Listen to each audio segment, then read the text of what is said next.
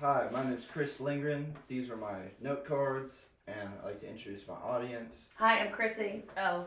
Bob. As a young high school graduate, and like many other of my peers, I had no idea what I wanted to do with my life. Am I really expected to know exactly what I'd like to do with so little first world knowledge and experience? As a result, my college journey has been very interesting to say the least. What I originally thought I would be studying is very different from what it is nowadays. My greatest interest when I began college was making money, and investing was one of my hobbies. I was very into the stock market, and I still actively invest to this day. I even speculate on different companies and stocks, but I now realize this is more of a hobby than what I want to spend my life doing. I began my college education at Hampton-Sydney over in Farmville, Virginia. I attended there for about 2 years, focusing on economics, but I still felt kind of adrift from my classes and didn't really have a strong drive. A series of unfortunate circumstances that actually turned out to be fortunate for my future provided me a year off to reflect on my life and consider what was most important to me. My mom and I had discussions asking thoughtful questions along the lines of, do you want to work with people? Happy ones. Do you want to work with animals? Sure.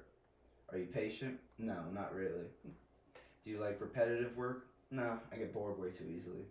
Do you like to learn? For the most part, I like hands-on learning personally. Do you want to work outside? Not in bad weather and not with bugs. Do you want to work at 8 to 5 in an office? Absolutely not. Do you want to travel? Absolutely yes. Those questions honestly didn't help narrow down a career path for me though, but they did help me start to think for myself. I thought about some of the happiest times I had in life. Most of them were when I was on vacation in different exotic places around the world. But surely you really can't make a career out of that, can you? What eventually helped me find my way the most was positive work experience at a nearby country club next to my house. I served people, I set up for events, weddings, celebrations, many others. And I served the people and learned a lot about the business in the process. I also learned a lot about myself. This was hard, long, but fulfilling work.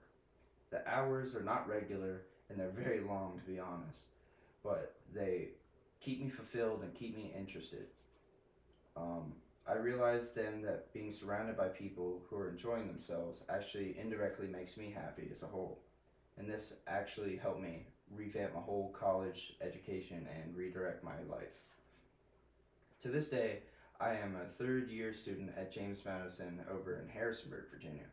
I'm working on a Bachelor of Science in Business and with a concentration in hospitality management. My goal is to have a career in the hospitality industry where I can travel, work, and have new experiences and meet new people all the time.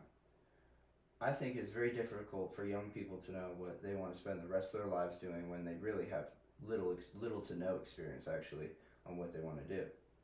I was very fortunate enough to figure out what I like to do when I was at a young age. And I always tell people who are younger than me that taking the time to really figure out what you like to do and what you love and passionate about is some of the most important lessons you can have in life. Absolutely. Thank you. Nice to learn. Nice. Good job. Alright, how long was that? Better be good.